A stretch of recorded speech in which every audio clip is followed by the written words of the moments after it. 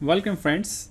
What we have just seen in example of operation of the isolator on load. It means that the breaker was closed and the operator was trying to close the isolator on load. So obviously the isolator is not an on load device and it causes a huge arc because the isolator was switched on the load.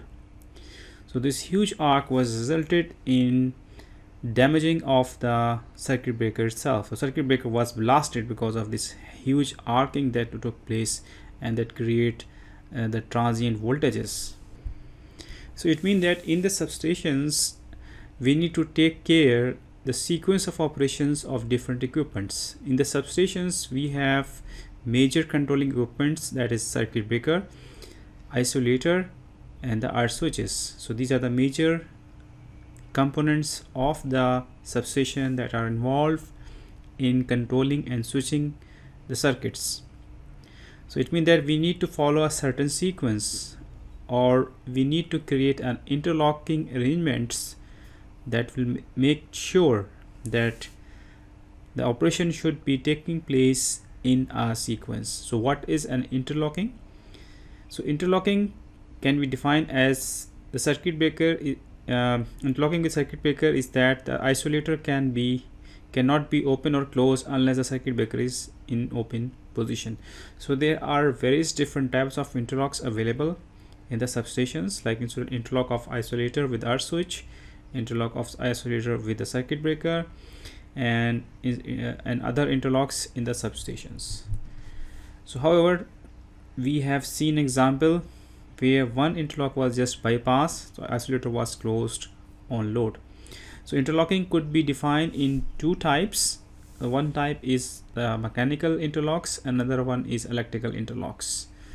So you can see this is isolator and this is basically the controlling rod.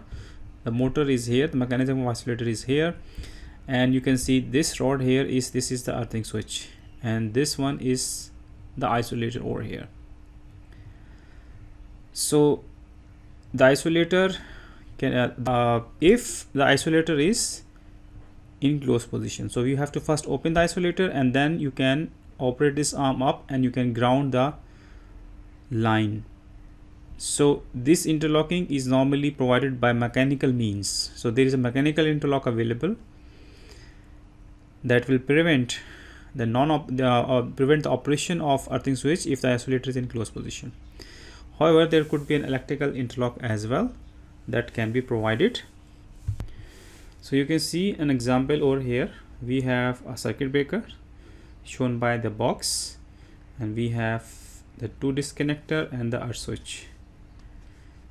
So if I draw electrical interlock here between the isolator and the arc switch, then I can make the interlock like I can, for example, this is the motor of the isolator and I want to operate the isolator. This is a push button, for example, and what I have to do, I have to just put the normally closed contact of circuit breaker in series with this command. So this is the normally closed contact of the circuit breaker.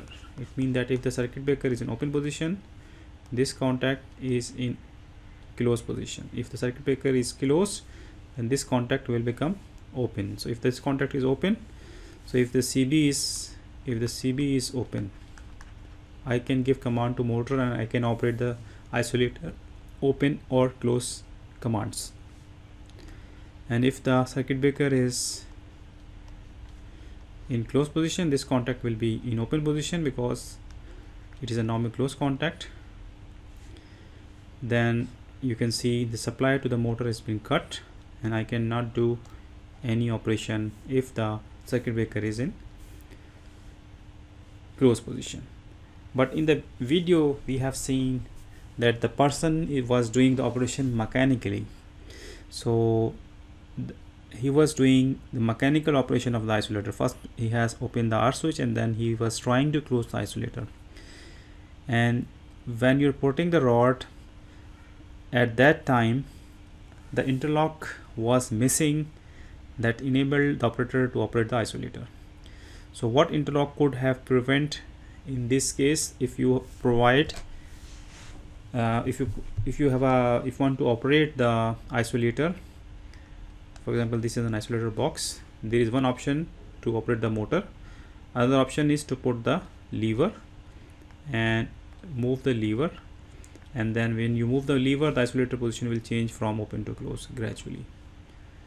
Okay, so isolator will be from open to close gradually. There is a shutter on the lever, so you need to interlock the shutter of the isolator lever with the circuit breaker auxiliary contact. So it means if the auxiliary contact of circuit breaker, or we can say that if the circuit breaker is in close position, operator should not have put the shutter, should not have to put the lever, because shutter is already in close position, or we can say shutter is locked out, or might be this protection is not provided here in the scheme. So this is a thing that we need to take care when we are dealing with the substations, operations and interlock. Thank you very much.